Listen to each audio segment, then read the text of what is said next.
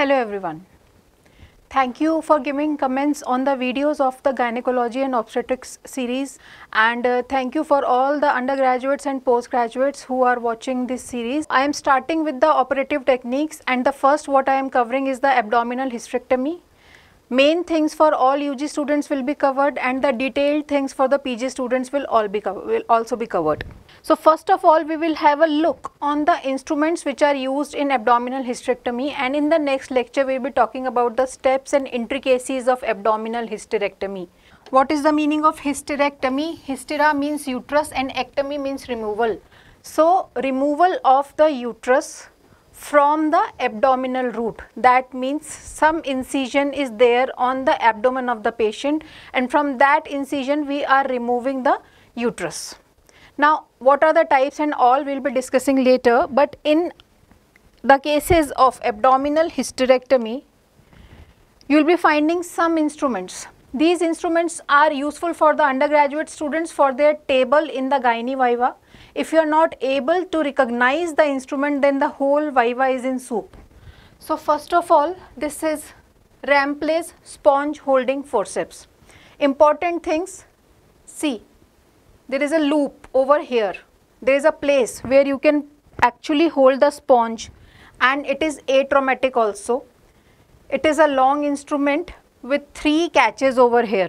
Every surgical instrument has got 3 catches here. Whenever you close the instrument, there are 3 sounds of clicks. Click, click, click. First one is clamp, just to hold. Second is close, and third one is crush. So if while holding a tissue, what is important is how are you handling your instrument. You put your thumb and your ring finger inside both of these handles, and you support the length of the instrument with the help of your index finger and your middle finger, right, to guide the instrument. The power should not be more, the skill should be more. And how many catches? Catch, clamp, crush. Catch, clamp, crush. So if you are just holding it with catch, single click, that means you are just holding, you are not destroying the tissue. Second one is clamp, that is you are clamping it, you are obliterating the vessels or the things which are passing through it. And crush means you are totally killing the tissue which is inside the fenestrations or the tip of your this instrument. So catch, clamp, crush, right? So this is Rampley's sponge holding forceps. Loop shaped and serrated jaws. What does that mean? This is a loop, and inside the jaws you will find serrations like this, so that you have a better grip of the sponge. And atraumatic, if you are holding even a tissue with this forceps, it will not traumatize the tissue. This way you will recognize this instrument. See, fenestrations inside, right? And 3 catches. Now after painting and draping, because in our procedure that Rampley sponge holding forceps is used for painting and draping. Next, putting an incision. For putting an incision, there is a knife handle and there are blades of different numbers used for different procedures. So this is Bard Parker knife handle. This is a knife handle where you hold the knife handle from this area and a surgical blade is placed here. Surgical blades are having grooves inside which are fitted in this tip. So different number of knife holders and different numbers of your blades. So reusable flat handle combined with surgical blades of different numbers. So even if you say only Bard Parker knife handle, that is okay, and then your viva goes on to the surgery. See, this is the handle, this is the groove where your surgical blade, you can fix it easily. This is autoclavable. So once a surgery is done, you actually discard the surgical blade which we use, and we autoclave this and reuse it in the next surgery. Now forceps. These are forceps, right? Plain forceps, tooth forceps. What do we mean by tooth? This thing. These jaws which are there on the tip, and there are numerous sizes of forceps. So this is a forceps of Allis forceps size, 15 inches. The main purpose of a forceps is tissue holding. What does that mean? If you are suturing something, you are looking at something, how to pick that tissue up. So forceps is used for that. A plain forceps and tooth forceps. Plain forceps, as the name suggests, there is no tooth. So it is for soft holding. That means there is some flimsy tissue or there is some tissue which can be traumatized if you catch it between pointed tips. So for soft holding and atraumatic purpose, we use plain forceps. And cauterization. What do we mean by cauterization? We are using this electrocauteries in our surgeries to coagulate the vessels. So if you find some bleeding vessel somewhere and you can hold it with a plain forceps and then cauterize it to occlude the lumen of that vessel. Tooth forceps to hold tough structures. Why tough structures? Because it is tooth, it can traumatize, but because it is a tough structure, it will not get traumatized. And the point of giving a tooth is that it will prevent slippage of the tissue, because if we talk about tough structures are generally your aponeurosis, rectus sheath, thick muscles of the uterus. So if you hold them with plain forceps, they are bound to slip from it. If you hold from tooth forceps, you have a better grip, right? So when we are reading an instrument, what is important is you should know how to recognize it on the table, how to hold it, how to use it, and at what steps of which surgeries they are used. If you know all these things, then your viva is through. So this is your plain forceps and this is your tooth forceps. See.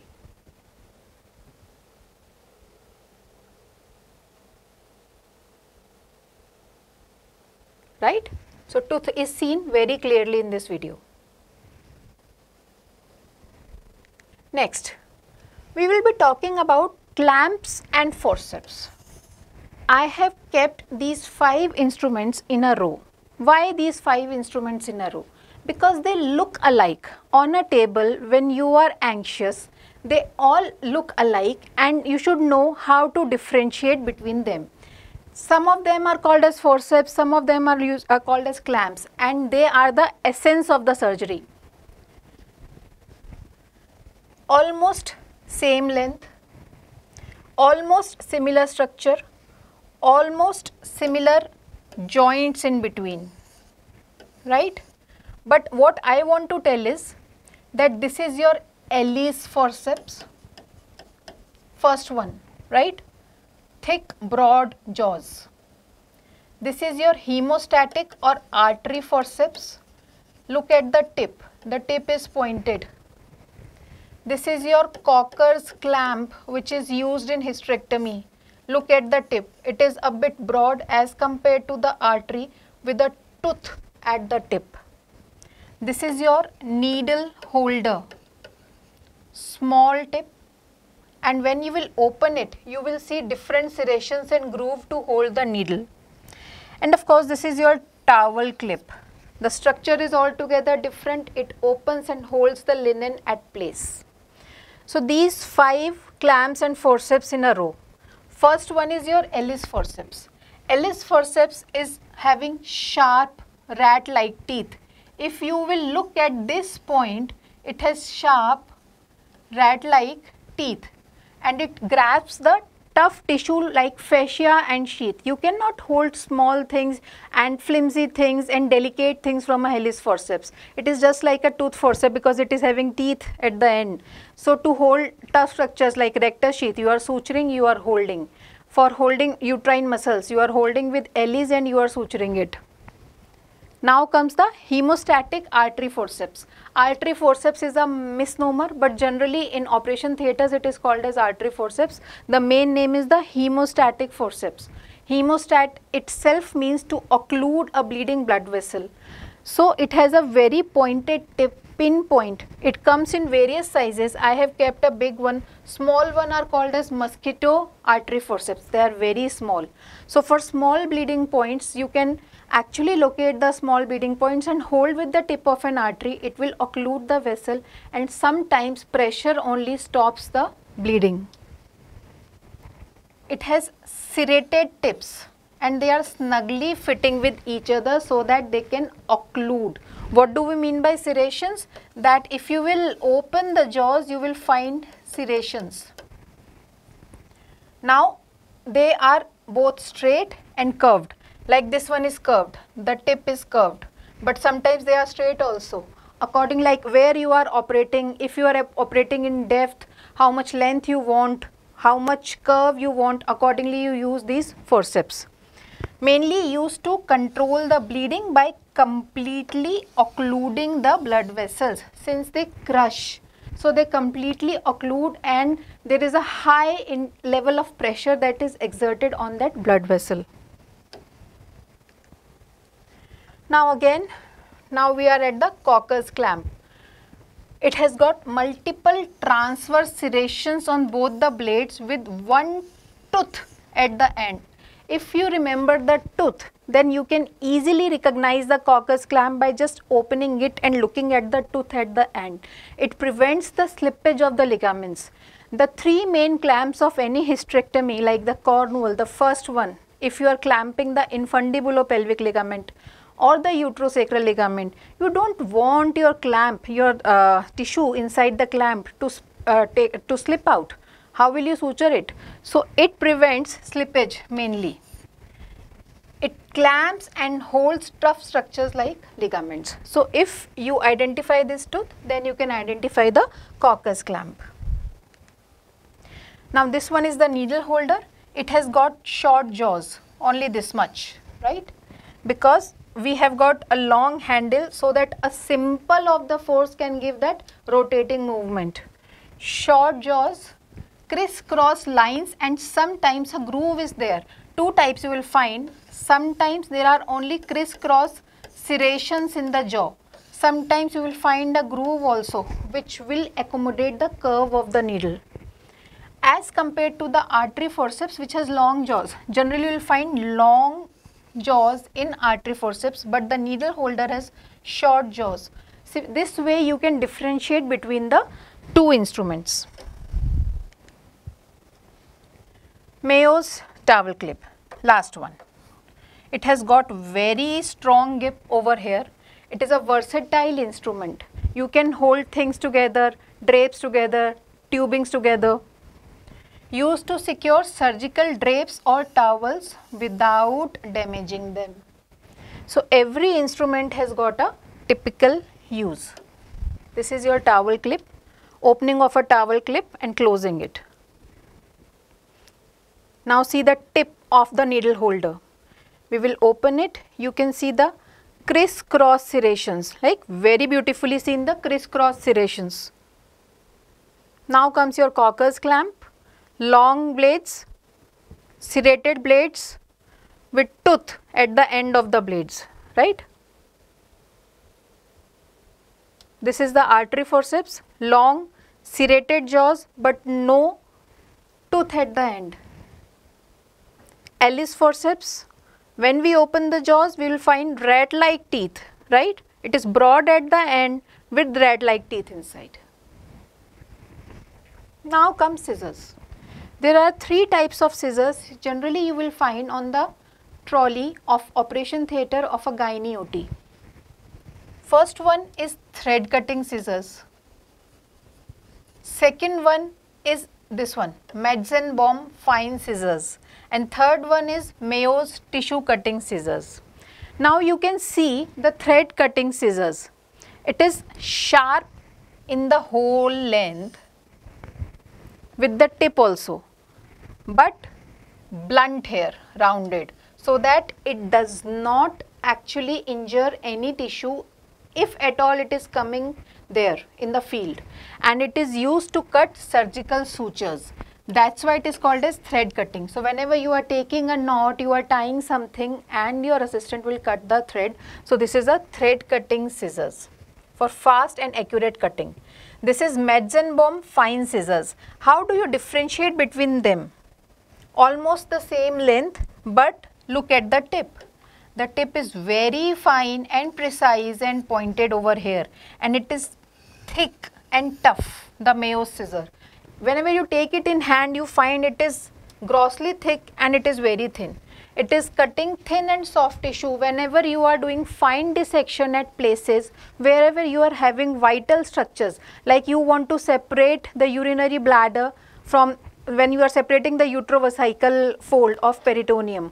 So you don't want to injure the bladder and cut small fibers at a time. Whenever there are dense adhesions, if there is a case of endometriosis, intestines are adherent, you don't want to injure them.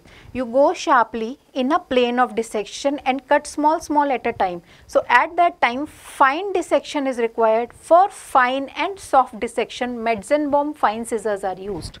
But Mayo's tissue cutting scissors is having thick blades, and for dense tissues, like you are opening the abdomen, you want to cut the rectus sheath, or you have clamped structures like thick ligaments and now you want to cut them, then at that point Mayo scissors is of help. See, this was your Mayo scissors, it was so thick. Metzenbaum scissors, fine cutting scissors, fine tips, and this is your thread cutting scissors, right? And now retractors. What do we mean by retraction? Retraction means to pull apart things so that you can have a clear vision of your operating field. Two types of retractors are generally used in abdominal hysterectomies. First one is a malleable retractor.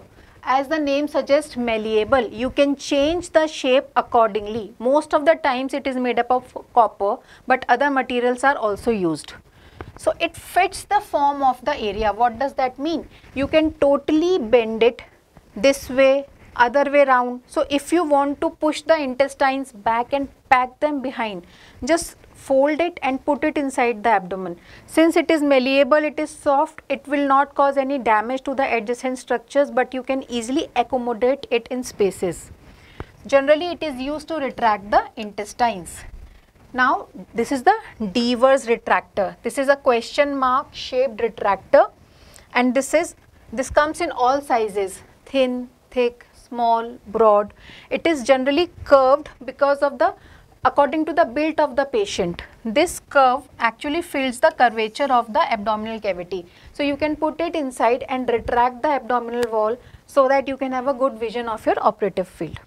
So it fits the curvature of the abdominal wall. This is the handle from where you will hold the retractor. See, this is your Deaver's retractor, curved at the tip, which fits the abdominal cavity, and this is the handle. This is malleable retractor. You can fold it easily in any shape that you want, and all of them are autoclavable. So with this, I finish off with the lecture of the instruments used in abdominal hysterectomy, and I hope you find it useful. Thank you so much.